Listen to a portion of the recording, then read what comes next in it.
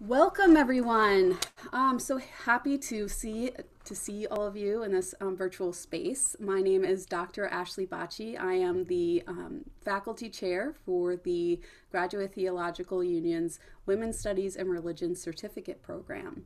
And we have started this wonderful series, WSR Speaks. And this is part of our co-curricular colloquium events that we do that kind of supplement and enhance the courses that are offered for the certificate program. And they're open for all, and we're so happy to have you here. So just a brief introduction to the WSR program. So it is a program for enrolled GTU students at any of the member schools in the master's, PhD, MDiv programs. And it's for those that want to integrate an intentional focus on women's studies and interreligious dialogue, theology and religion, and encourages innovative work for women and those that for everyone, not just women, but particular focus on women's studies and religion. So I'm going to put in the chat our suggested courses for this semester. So we are offering the WSR seminar this spring. So that is a required course. And I'm also putting in the chat our save the dates for our spring 22 events. So I hope that we will be able to see you at some additional events that are coming up. So now I want to move to the heart of why we are all here today. We are so happy to have with us today a graduate of the GTU and of the Women's Studies and Religion Certificate Program, Dr. Lauren Guerra, who works at UCLA at the Cesar Chavez Department of Chicano, and Central American Studies, and was a 2016 Louisville Institute postdoctoral fellow. So thank you for joining us, Lauren.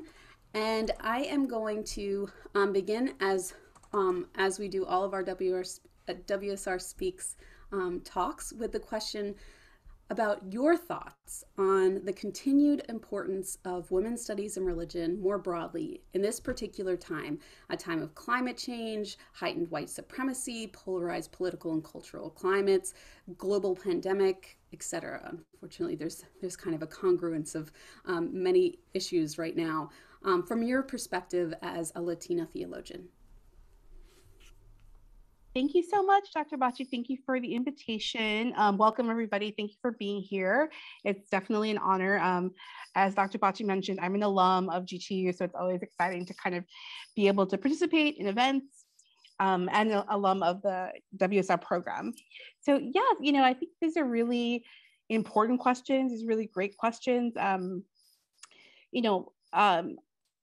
still feel that women's voices are marginalized. I mean, we've come so far in a lot of ways, but when you kind of take a closer look, so like, for example, if we think about the pandemic going on, we've seen how it has really affected women in particular, as far as childcare, as far as economically. I think the vast majority of people who have been on unemployment or things like that have been women, right? So all these factors of the pandemic have affected women in a particular way.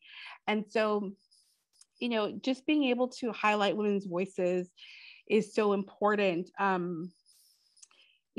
mentioned, there's a lot of work to be done. And I think, when we think about feminism, what tends to happen is that it tends to focus on like second wave feminism or things like that, when really we can think about feminism across different religions, which looks differently, right? The way that Christians understand their feminism is different than maybe the Muslim community, for example. And so I think having those continued conversations are really important, especially in education. There's many parts of the world where girls still are not able to have access to education. Something so simple that I think perhaps here in the US that we take that for granted. Like in general, most girls and young women can go to school without too much problem, but there are parts of the world where that's not an option. And so, yeah, I think there's still like so much work to be done. Sure. Thank you so much. And I forgot to mention this. So the first half, we kind of, I have some questions for Dr. Guerra, and then the second half is open for Q&A. So if you have questions that come up and if you're afraid you might forget them, just put them in the chat, and then we'll address those first. But okay, so Dr. Guerra, could you tell us about the course you've mentioned to me that you taught last semester for UCLA on Latinx theology from different religious perspectives, and kind of some ways or strategies that you use to engage with students that did not have a background in religious studies, and how you incorporated this feminist lens from a variety of approaches? Yeah, so thank you for that question. I have had the privilege of teaching in a lot of different contexts. So for example, like I've taught at Loyola Marymount, which is a private Jesuit university. I've taught at Southern Methodist University in Dallas, Texas. And now I'm teaching at UCLA, which is a major public institution. And I'm teaching in the Chicanx and Central American Studies Department of UCLA. And so it's very different, right? And so it's been a wonderful experience to work with students who are not necessarily trained in religious studies or theology, and yet we're able to have really fantastic conversations about faith and about religion. So for example, I've taught a graduate level course called Latinx Spirituality. And what I did was I kind of gave an overview. I gave a panorama of, what does it look like in these different communities? How do these different communities practice their faith? And what is the role of faith in Latinx spaces? And I think in particular for Latinx culture, religion really has a big impact. Christianity by far has had a really huge impact on shaping the culture, to the extent in which it's almost difficult to take the two apart, right? It's sort of hard to kind of differentiate, like, is this a cultural thing or is this a religious thing? Because they're so intertwined. So these classes have been fantastic. My students, for example, have been, they're in the social work program or the music department, or they're in the PhD in Chicanic studies. So they're coming in with a very different lens, and their questions have been fantastic. And it really, because religion is often not spoken about in public spaces, it was a unique opportunity for them to reflect. It was a unique opportunity for them to reflect on their own spiritual lives, for them to reflect on how they were raised, like what were the traditions of their family. So, we would talk about Christianity, we talk about Santeria, we talk about curanderismo and the use of botanicas, like going to these little, they're like little stores, like little markets where people go and get like tarot readings or spiritual baths and candles and those kind of things. We looked at Latinx Muslims, we looked at Latinx Judaism. I mean, we kind of did like a broad overview of these different traditions. And it was really fascinating. Like, I think the students really appreciated being able to talk openly about religion and spirituality without judgment. I think that's the biggest thing, is that, for many people, they may have had difficult experiences with religion in the past.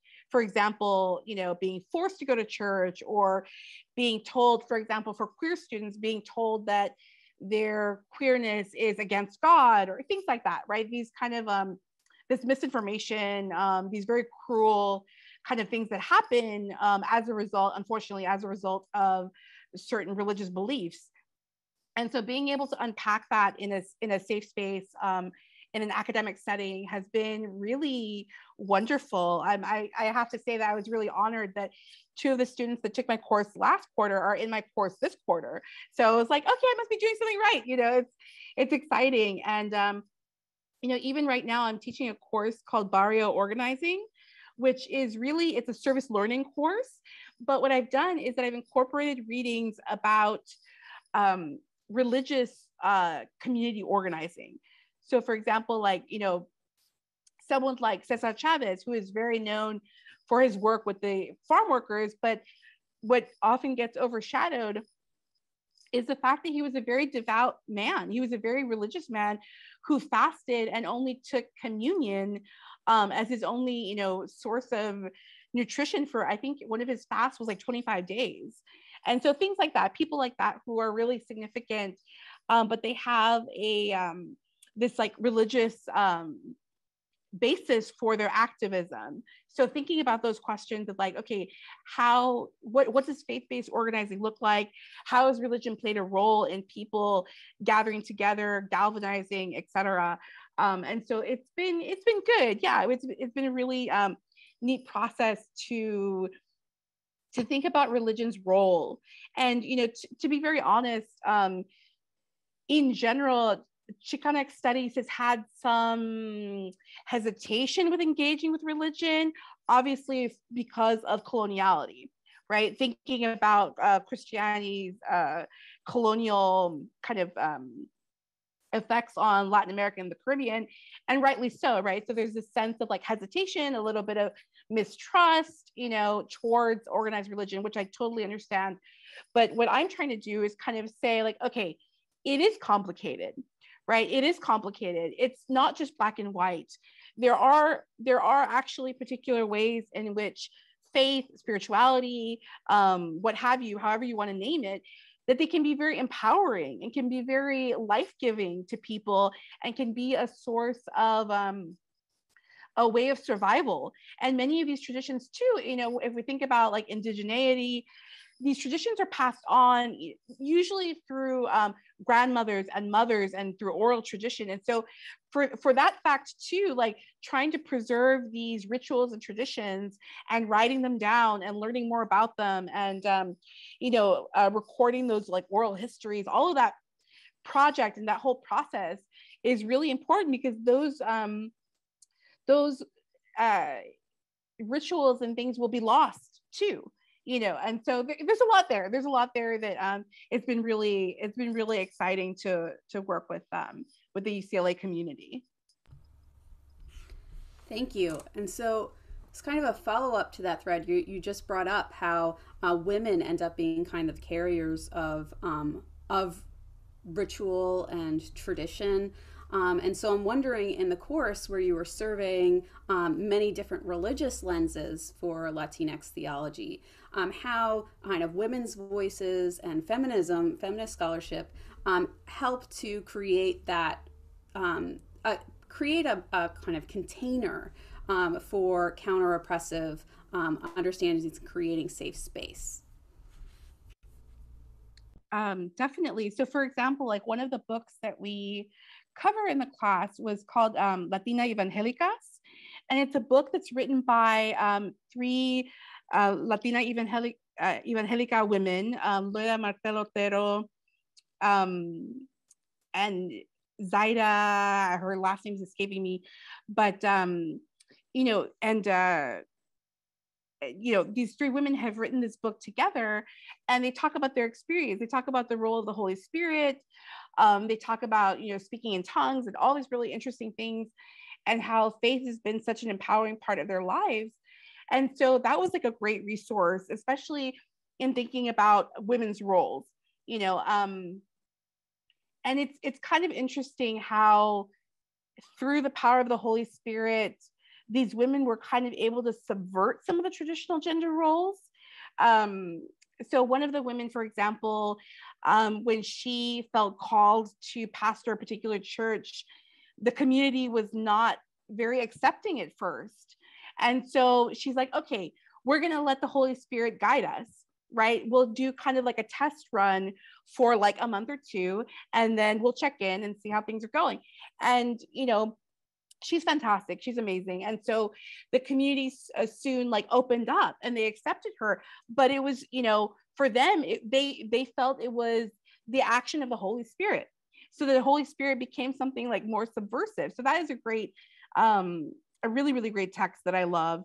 And then there's a book by Michelle Gonzalez Maldonado called Embracing Latina Spirituality, which is really great. And she talks about prayer, and she talks about how material culture is so much a part of this bridging of, passing on tradition.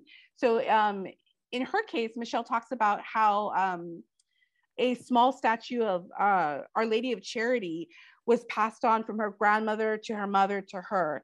And so that, that statue, it has such a significance, not only for her family, but as Cuban and Cuban Americans, right? Like it's such a rich tradition of Our Lady of Charity. And so, even myself, my to share a little bit more personally, my grandmother recently passed away about a month and a half ago. And one of the things that was passed on to my mom was my grandmother's niñito. So her nativity, right? The baby Jesus and the nativity scene was passed on to her, along with two beautiful saints that were made in Guatemala. And the story goes that one of the baby Jesuses was saved from a fire. Apparently, like her great grandmother's, there was a house fire or something, and they were able to save the baby Jesus. So there's all these stories, right? Like, so that comes along with passing on these traditions. Usually there's like a really beautiful, important story. And even thinking about, for example, many of the migrants from Mexico and Central America, one of the things that have often been found by the border or found, as items that were kind of lost or left behind were rosaries.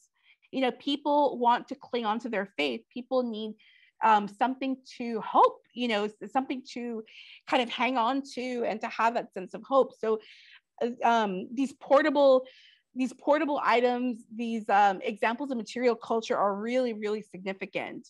And for the Protestant community, the corritos are very important, the songs, right? So church songs, like songs that were sung in church, kids learn them when they're growing up, they remember them. It's been really beautiful. So for example, like I'm part of the Hispanic Theological Initiative. And so sometimes, we have gatherings and things, like someone will start singing and then a bunch of other people will start, they know the song. They know this song from childhood, growing up in different parts of the country, but it didn't matter, right? It was a church song that they were really, excited to sing. It brought back good memories and things like that. So that's another example. It doesn't have to actually be physical. It's just this sense of passing on a tradition. There's been a couple theologians that have called this abuelita theology, so grandma theology, in the sense that it is usually passed on through grandmothers and mothers. One person who is really excellent and who has devoted so much time to unpacking this phenomenon is Orlando Espín. He has written so much on U.S. Latino theology, on lo cotidiano, so religion and daily life. Like that's been his research focus for many, many years. He's now professor emerita of University of San Diego. So, I mean, if people are interested in this topic, like he's an incredible scholar on this. Yeah. Thank you. And could you unpack for us a little bit, mujerista theology, and then how that might kind of support and sustain also this kind of grandma theology that you were just mentioning, but then how it might be differentiated, and just some other access points that you introduce to your students as well as for your own work. Wonderful. Yes, definitely. So mujerista theology was coined by Ada Maria Sase Diaz. She was a Cuban American scholar who we lost very young. That's a whole other conversation. There's been so many scholars of color that have passed away very, very young, with either, diagnosed with chronic illness, have passed away of cancer, or, et cetera, et cetera. So there's definitely needs to be a conversation about health and academia, how sometimes it can be a bit taxing and not really good about self-care in general. So that's a kind of a side note. So yes, so she wrote Mujerista Theology. She was very focused on thinking about what she calls grassroots Latinas. So she's really thinking about just kind of like your average woman, like your mom, your sister, your cousin, your auntie, just your regular Latin, Latina, Latin American woman, and really giving value or pointing out the value in their perspective, in their voice. So she did a lot of, I guess you could call ethnography work. She would talk with different women and record their stories and get to know them. She was very much a woman with her feet on the ground. Like she would definitely be part of, picket lines and protests and things like that, as far as like supporting women's rights. And I believe, yes, if I'm not mistaken, she was also very active with women's ordination. She was very much part of the women's ordination movement in trying to get women ordained in the Catholic Church, which still has not happened, unfortunately. And then, there's also this juxtaposition, something very interesting that happened. We have Maria Pilar Aquino, who was really focused on Latina feminist theology. And to be honest, they kind of butted heads, in academic circles, like they kind of disagreed on which term was more effective. So Maria Pilar Aquino, she focused on Latina feminist theology because she wanted to bridge the gap and kind of align herself with this broader feminist movement. She argued that, we're talking about feminism, we're talking about the feminists, plural, across the globe, working together, uniting, lifting up voices.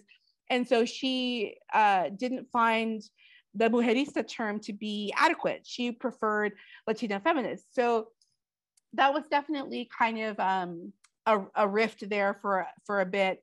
In the end, they kind of, as things go, like they kind of reconciled and were like, okay, like we can have both terms. It's, it's fine. So yeah, so I mean, it's interesting that we have kind of those two different takes on the, in terminology, as far as like naming. And that's the other thing too, is like naming oneself is so important. That's something that Ada Maria, that's why she picked mujerista, because mujer means woman. Mujer means woman in Spanish. So that's actually why she picked mujerista as her term, because it's all about naming oneself. And so, yeah, those are just kind of like the two paths that were forged as far as like Latino theology. Thank you so much. We see that similarly within, Black feminism versus womanism, these terms, and unfortunately, it's because of this history of first and second wave feminism being so enmeshed with really white middle class identity, and the pushing out of the views and concerns of anyone else that doesn't fit that category. And so feminism can be very can tap into a lot of trauma for a lot of scholars that are where they have felt that they've been not recognized or had a voice. And so I think that it's really important to lift up how those that naming issue is it taps into something. It's not superficial. It's a very important discussion that always has to be had within women's studies and religion. And I identify as an intersectional feminist, and it's part of that as someone that's a cisgendered white woman. I have to grapple with the fact that feminism has a very privileged. I'm coming from a very privileged position in being able to use that term without kind of flinching, as many of my colleagues that may feel, and so that's really the work of white intersectional feminists, is to own that history and to combat it, right? So to make sure that we're not perpetuating that same cycle of silencing. And just one last piece, because you've given us so much knowledge and so many so many pieces of wisdom, that I'm gonna have to like watch it on slow, to get all these names of everyone, and I'm definitely going to be using it in the WSR seminar this spring. So thank you so much. I'd like to just hear a little bit, before we open it for Q&A, just of where you kind of find that that wellspring of self-care. You mentioned earlier how academia is draining, and I think that that those of marginalized identities, which women as well as religious minorities, every kind of marginalized identity within academia, there's a toll that happens in just breaking in. You know,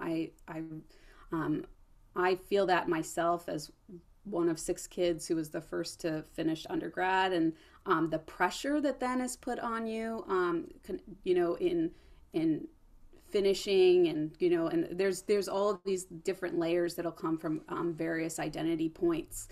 And I'm wondering, for you know, if you might share, when you were teaching this material, you know, last semester, that covers such a range.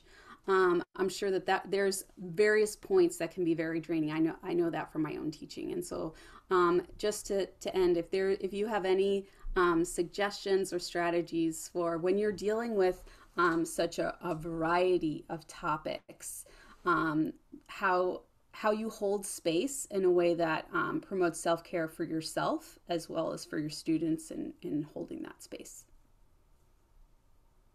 Yeah, you know, like some of these topics can be very draining. They can be triggering. You know, for example, like I covered Nancy Pineda Madrid's book, Suffering and Salvation in Ciudad Juarez, which talks about the feminist side in Ciudad Juarez, you know, which continues to this day.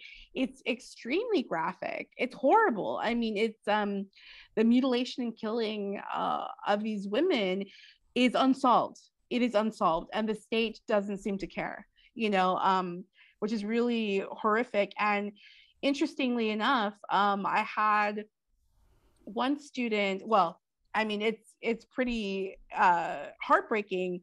A couple of years back, I had a student who shared with me that they lost a loved one in this way, that they, you know, it was a direct connection. So that was very painful. And I tried to, you know, talk with the student and be there for them. But, you know, I had no idea. But the things that come up, right? And this past quarter, I used the book again, and a student of mine, this is actually her main research topic. She's actually spent time in Mexico City and spent time kind of looking at the laws, right? Like the laws, like, are there laws in place protecting women? Are they even enforced? And what she found is that they're not even enforced, right? There are laws in the books, but it never, it seems as though that the perpetrators are never caught. There's never any justice, and these families are still, you know, seeking justice. And she talked a lot about performance art as a way of healing. It was really fantastic, the type of research that she's doing. But right, so this is a kind of a long way to say it can be very traumatizing. It can be very draining. I am a big proponent of mental health. I think that's one of the major lessons that we can take away. Mental and physical health, of course. That's one of the major lessons of the pandemic. It really pushed people to the edge. For a lot of folks, it really brought up a lot of trauma, a lot of issues. I see a therapist regularly. I'm not ashamed of that, because I think all of us have things to work through. Taking care of one's body. I mean, I try my best, you know, to drink water, to eat fairly healthfully, to try to get 8 hours of sleep, like those things which seem sort of unexciting, but they really, you know, when you put them together, they help with a sense of like a holistic health.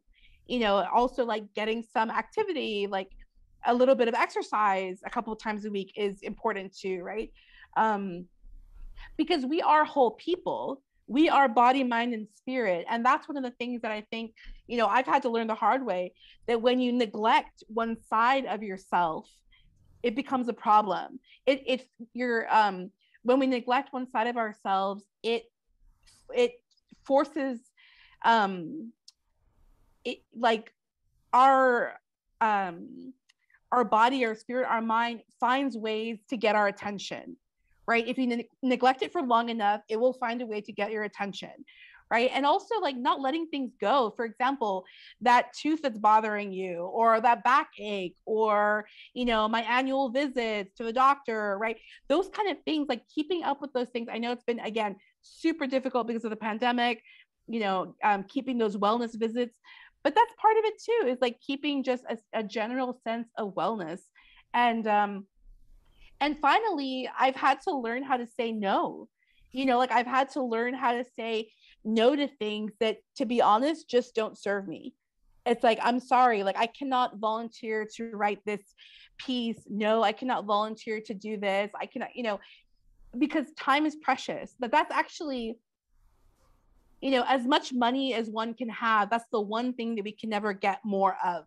You can never really purchase more time or more, you know, more days in a month or things like that. Like it's, our time is actually so sacred. And so I've been very adamant about protecting my time, saying no to things that I don't think are going to be helpful or serve me in any kind of way. Yeah, I mean, I'm good about like, you know, wrapping up work at a decent hour. Like I'm not going to stay up to 1 a.m. grading anymore. I'm sorry. Things like that. Right. So that's kind of a lot of those kind of a lot of different things wrapped up together as far as like how I try to take care of myself and stay centered, and, you know, making time for friends and family, you know, not being a workaholic, I think is also an important thing. It's very, very easy in academia. We're almost programmed, right? We're almost programmed to be workaholics.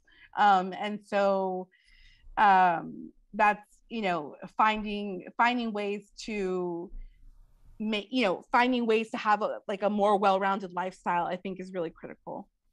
Thank you so much. Yeah. Yes, and just to say, yes, emotional and mental health is so important. I also see a therapist regularly, and it's unfortunately mental health has been stigmatized to discuss, and I think that that's a place in which feminist spaces, especially, do tend to have more of a holistic view around not only our bodies and everything, but about community. And so that becomes a space in which we can start the destigmatizing mental health, especially for those that are in academia. I think that it's very important because there are a lot, especially if we teach a lot of heavy material, as you were mentioning, we need to be able to foster self-care. So thank you so much. Such a wonderful talk. I'm going to open it up now for Q&A from our guests. So you feel free to put questions in the chat. It's also, you can just jump in to ask questions, raise hand, or however you feel comfortable. So.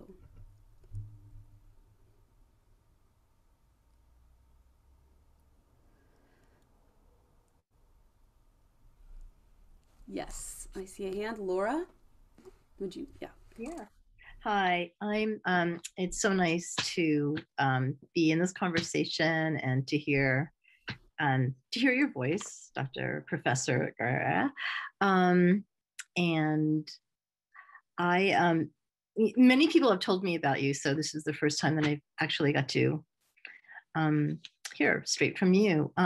So I am a second year MTS student at the Jesuit School of Theology. I'm also an art therapist with Homeboy Industries.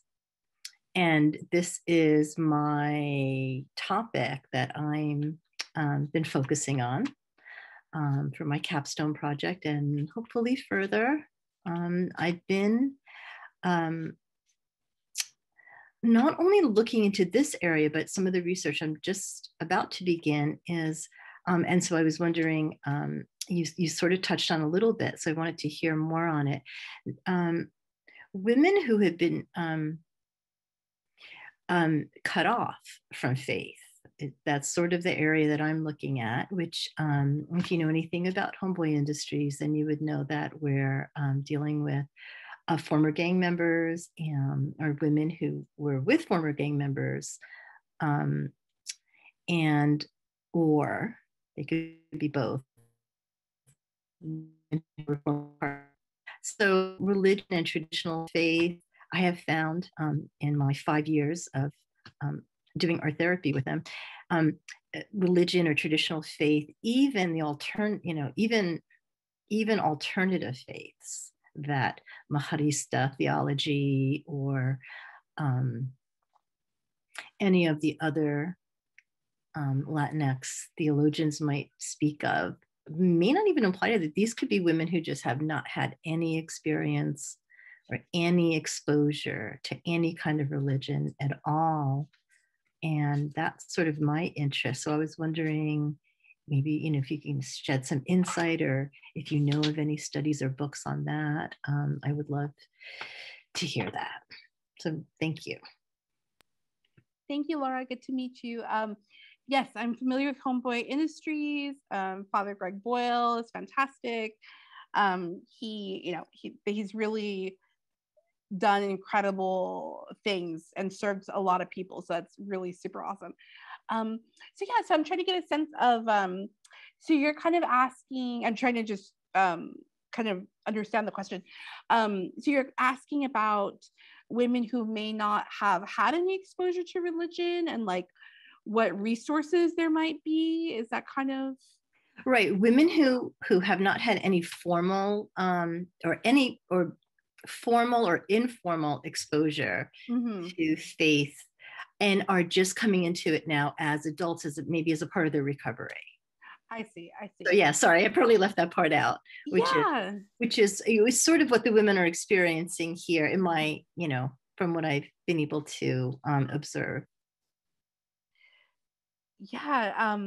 Or maybe you could email me, or I could email you. Sure. Yeah. So one group that I can think of is Mujeres de Maíz. They're here in Los Angeles. They're like a nonprofit organization. They do have a lot of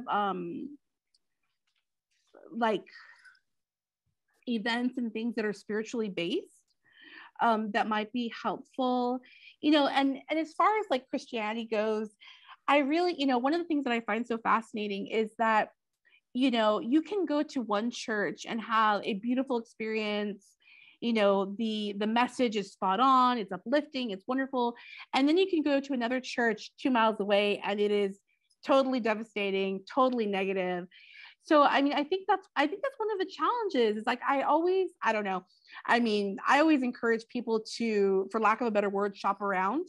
You know, I encourage people to shop around as far as like finding a good home, right? Finding a place where you feel spiritually welcome, where you feel spiritually safe, I think is so important. I'll have to think a little bit more on like other potential like resources and things like that. But thank you. Let's see. Thank you. I see a comment by Joy. Women are often marginalized in the U.S. culture. Academia is not unique, nor are religious studies. How can we bring women together to bring a feminist critical perspective to all areas of our lives beyond the stereotypical? Great. And hi, Joy. Oh, that's so sweet. I was your TA. Oh my goodness. That's awesome. Yay. Oh, you're an WSR alumna. Cool. Perfect. Awesome. So welcome, Joy. Thank you for your question. You know what? Like, I think that's one of the challenges. I think that's one of the biggest challenges is that sort of like as we start subdividing groups, how do we then work together? Right? So for example, it's like, oh, you know, this is a Black women's group. This is a Latina women's group. This is a group for trans women. This is a group for, right, et cetera, et cetera, et cetera. It gets really challenging. It's like, okay, what can we work on together?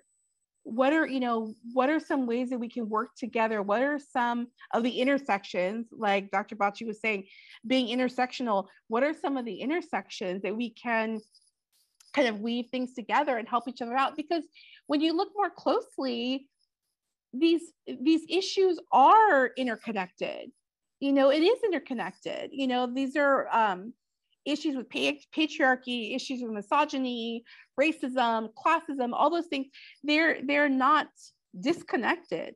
But yeah, I mean, if someone knows how to answer this question, you will like create world peace. I mean, I don't know, like I really don't know what the best way would be to go about it.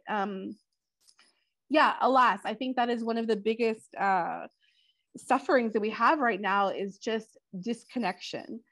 I think a lot of people just feel disconnected, disenfranchised, disappointed, and not feeling like they have support or community and things like that. I do have to say, I mean, thankfully for for the, what is it? Social media has its pros and its cons, but one of the pros of social media is that you can easily, go on Facebook and find a Facebook group of, people who are focused on the environment, or people who are working on this voting rights, et cetera, right? Like, it's through Instagram, Twitter, we can find information, we can connect with other people globally, right? It's not even just in our like local city or state. We can actually connect globally to other folks. So that's one of the pros of social media, that we can make those connections. Yeah. And Joy wrote, I think just being willing to learn and work on, quote, obvious issues may get us started. I like the idea of working on projects with folks with similar interests. And I would just say conversations, like just listening to one another, and active listening, not listening to think about how we're going to respond or what question we're going to ask, or, how this relates to me, but like really listening to each other's stories in a way that we don't, that doesn't erase our differences, but we can find commonalities and we can find points of intersection about what we're passionate about and how we might be able to bring different solutions to the table. I do a lot of community organizing. I'm involved with this group, True North. It's a PICO affiliate, and it's a very wide, diverse group of people from very different religious traditions. And I myself am secular, so I'm not identified with one religious tradition. But it's that finding community in wanting to work towards making a just and sustainable community. How do we make our community better? And that is something that isn't like, that's something we should all want, right? So, when we're thinking, if we go to the microcosm of just our town, just our city, and then we kind of branch out, then we tap into to larger. I know that for myself, it's been extremely life-giving, especially, I was with the group before the pandemic, but during the pandemic, when there's been so many times of feeling completely helpless, and to meet monthly with these people that were working on the issue. I particularly focus on housing, as I myself was unhoused at one time, and to reconnect, to remember that I'm not the only one that cares, and that can be that light that sometimes you just need to not feel siloed, so yeah, I think that's and was something that that Dr. Guerra was bringing up. The insights that she brings into our classroom are not relegated to one religious perspective, right? And so so opening it up to just find these threads that can be woven together into a beautiful tapestry that support us in the work. So I see Joy also writes, food is a good start. What foods do we enjoy and want to eat together? Yeah, food is always great. And then Laura writes, in my art therapy groups with women at Homeboy, we often make crafts that incorporate food. So agreed. Yes. That's wonderful. Yeah, I definitely think that food is a nice way to get to know, different cultures and share things. And I think it facilitates also like sharing of stories, because usually it's like, oh, like this is my grandma's paella, or this is my aunt's macaroni salad that she makes every Christmas, or whatever. It facilitates kind of the sharing of experiences and stories. So I think it's, yeah, food. Who doesn't love food? Like it's great.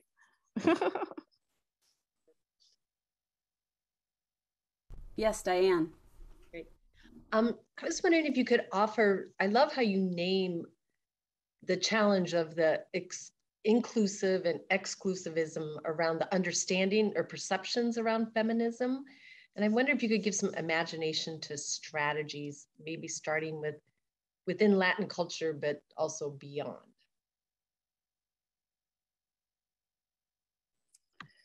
Yeah, I think I have to say, right, like as the years progress, we let's see, I feel like our challenges evolve as time goes on, right? So the challenges that we were facing in the 50s have morphed into something different, et cetera, et cetera. So I think, as far as inclusivity, it's well, creating spaces is challenging, because by defining one space, it automatically is creating a division, or is saying, I am this, I am not that, right? And so I think it's, yeah, I think we're in a really difficult space as far as like building bridges, because I think more and more people are trying to differentiate themselves, and people are resisting labels and don't want labels. And so it's kind of, it becomes a challenge. It's like, okay, it's, yeah, I don't know. I mean, I just kind of, I think I think it's actually getting harder to get people to kind of agree upon certain things. I mean,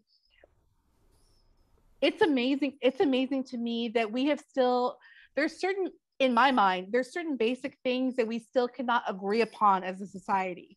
For example, like clean drinking water, universal health care, those kind of things. Like we just, for whatever reason, we cannot agree on these very basic things. So how on earth are we going to work together? It's becoming, I don't know. I feel like it's becoming increasingly more difficult to get folks to work together and to see past any differences. In other words, like how do we work towards a common good? Like, what does the common good look like? Something that is like welcoming, something that is helpful, that does the most good, that is the most just for the most amount of people, right? It's, yeah, I don't know. I want to be hopeful, but I also see like a lot of challenges. Yeah, something that I always include in my syllabi is this quote from Audre Lorde: "Without community, there is no liberation, only the most vulnerable and temporary armistice between an individual and her oppression. But community must not mean a shedding of our differences, nor the pathetic pretense that these differences do not exist." And I think that, one of the problems, actually with, how there's trauma around even using the word feminism for many is because that that discussion around inclusivity has often meant then that it's still that dominant white middle class representation becomes, and everything else gets subsumed. It's kind of like that melting pot piece, right? And so I think that, we are facing so many challenges right now, and there's so much that that we can learn from the differences, from different approaches. So we shouldn't be, in my opinion, and again, this is, from my space as a cisgendered, white, interdisciplinary, and intersectional feminist, my opinion is I bring certain things to the table based on my identity, and that can only get me so far. that can get me to one set of questions. But I'm going to learn so much from you, Dr. Guerra. I'm going to learn so much from Dr. Rita Sharma. I'm going to learn from, you know, all of these things are going to, sorry, those are my dogs. You know, there's only so much where our personal identities and life experiences can take us, because that's, you know, we're human, right? So as long as we don't feel siloed in that, and we're open to learning from others without then thinking that that is also our identity, right? So how do we, that I think is where it gets, where the rub is in a way, you know, how do we learn from one another without then falling into this a co-opting, right? So how do I incorporate liberation theology and mujerista theology, womanist theology? How do I incorporate that in my teaching in a way that I feel like helps me as an intersectional feminist create just and sustainable community, but in a way that doesn't place me at the center. So I think that what's amazing, and what, you know, previously, just to know that this WSR Speaks idea for this one came out from, you know, Dr. Guerra and I having lunch over at SBL, and her telling me about this amazing course that she taught, you know, where she was talking about Latinx theology from different religious perspectives. And I think that that's, you know, often we think kind of a Catholic theology. We hear theology and we think of white Catholic theology, just as we some people might hear feminism and they think white middle class feminism. And so I think that that's that bringing all those things together so that students and all of us know that that's not the case, right? That we know that feminism isn't just this, and that theology isn't just this, and how to. So I see Laura's hand. Yes, but I'm sorry though, you were stating that so beautifully, so I would like put it back down. Oh, no, please. I've tucked it up. You know, the conversation that is being had right now, really, I wanted to share, you know, on that topic, I have really learned a lot from who is now the department chair of clinical art therapy, Dr. Lavinia Jackson, who's an art therapist that is from my program in my training here in LA. And she has written a book and I've attended her workshops on art therapy and cultural humility. And of course, the art therapy component, you know, may not apply to this conversation, but the cultural humility aspect of it, which is really a methodology or an approach really that's just sort of coming into the literature beyond where it started in the medical community, of how to really understand and connect, like the relational connection of learning from other cultures as a lifelong practice. And there's a lot written on that now.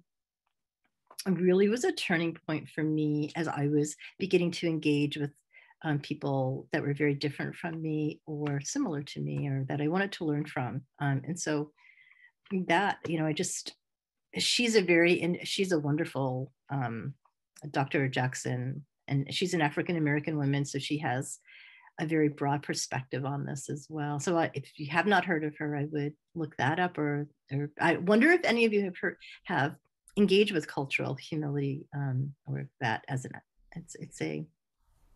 Would you mind, Laura? Thank you for bringing that up, putting in the chat Sure. link. That would be really helpful. Thank you. I myself have not, so I'm going to look into that. It reminds me, thinking about, you know, a hermeneutic of suspicion guided by love, right? So that's what it kind of taps in for me as far as my experience from what you're describing. Yes, yeah. I just want to say, yes, caringness and love and compassion is sort of like at the heart of it. I wrote a paper on it as well at JST, but I will put in that information. Thank you. I'm wondering, Dr. Guerra, if you could just if you have a parting wisdom, we have 5 minutes left, and I'm just there's so much that you talked with us about, and even in the beginning, it was almost like it went too fast. So it was like we have so much that we can unpack from all of the wisdom that you were sharing with us. So I mean, I would just love in these few minutes that we have left to hear about, you know, the women and the stories that have inspired you in your path in women's studies and religion, and in your path and as being a Latina theologian, right? So where are your kind of heroes that you might share with us, and where you gain inspiration, and so that you can be an inspiration to others. Thank you so much. Yeah, you know, oh, I wanted to acknowledge really quick Diane's comment that she has a friend who's a curandera. That's awesome. Yeah, I mean, it's really about learning from others. I think that, you know, that's how we grow. But there has to be an openness. I think that's critical. That's part of, you know, that's part of it, is having this openness to learning, to feel, you know, to recognize that we don't have all the answers. Yeah, and so give me one second.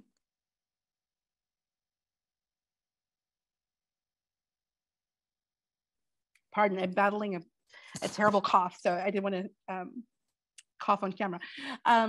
Let's see. So yeah, as far as people who've inspired me, you know, I will forever acknowledge Michelle Gonzalez Maldonado. She really was the one who encouraged me to do doctoral work. She taught at Loyola Marymount when I was an undergrad, and so she was really the one who encouraged me to pursue the PhD. And then, you know, I have so many academic mentors. You know, I would, you know, I mentioned Michelle. I'd mentioned Cecilia Gonzalez Andrew. She's also a fantastic Cuban American scholar. She focuses primarily on theological aesthetics. So she really taught me so much about art and beauty and things like that. And she was such a fantastic help when I was writing my dissertation and things like that. And then, you know, I would have to say just like family members, you know, I would say like for example, like my grandmother, she's the one who taught me Spanish. You know, she's the one who taught me Spanish. She showed me how to play this game called Loteria, and so that's how like I learned like a couple different Spanish words, and there was always a deep sense of faith.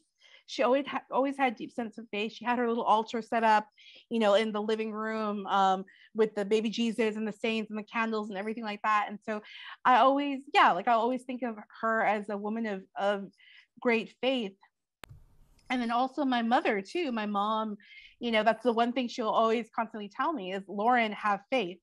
She's like, have faith. You have to believe, you have to pray, you have to, you know, ask God for guidance and things like that. And it's funny, growing up, you know, it's so interesting. Like, so I was raised Roman Catholic, but my mom is also very much open to things like astrology. You know, it's so funny. So this is something I find really funny. There was a really famous astrologer in Latino culture named Walter Mercado, and his predictions would come on, I think, at the end of the evening news. And both of my grandmothers were fanatically obsessed with Walter. Like, if Walter was on giving, you know, the astrology forecast, everyone better be quiet because it was very important time. And so my mom occasionally, you know, if there's like different astrologers talking about the signs and things like that, my mom will like tape my sign. She'll like tape my Aries prediction and send it to me as a video. It's the most hilarious. I find it very sweet and very hilarious. So she's open to that kind of stuff. And I've even kind of dabbled in, you know, reading tarot and things like that. So this is a long way to say that spirituality is very complex. Like, a person's religion and spirituality is very complex. you know, we've gone to curanderas before, and, you know, I've done limpias and things on myself with an egg to try to kind of wash away negative energy. Again, like, these are things that I would never have like a few years ago, I never would have shared this. I would have thought that, oh, it's like, you know, you're a theologian, you're an academic, you shouldn't talk about that stuff. I was like, oh my God, but this is so much part of my culture. Like, these practices of going to a curandera, you know, botanicas, all those things are very much a part of my culture. And so I've started to share it a little bit more. But yeah, no, I think the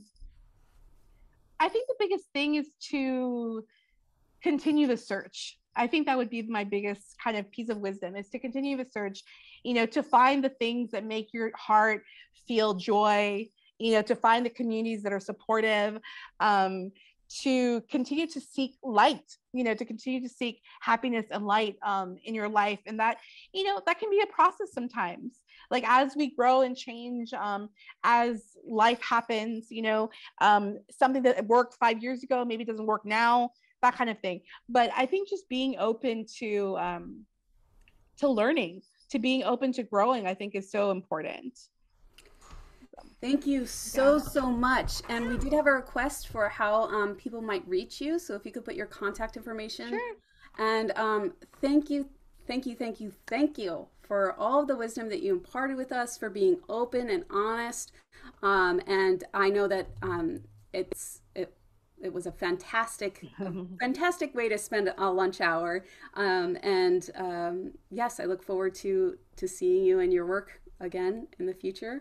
And I hope that everyone here feels as fulfilled and sustained by the wisdom that we were given by Dr. Guerra today. So thank you. Thank you so much, everyone. Thank you for Have a having good me. day. Have a good day. Bye.